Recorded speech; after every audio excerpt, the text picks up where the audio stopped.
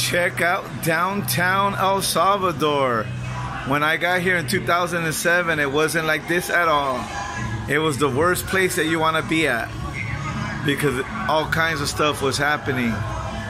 It could still be dangerous, but they're trying to control it. But now there's nicer areas and restaurants all over.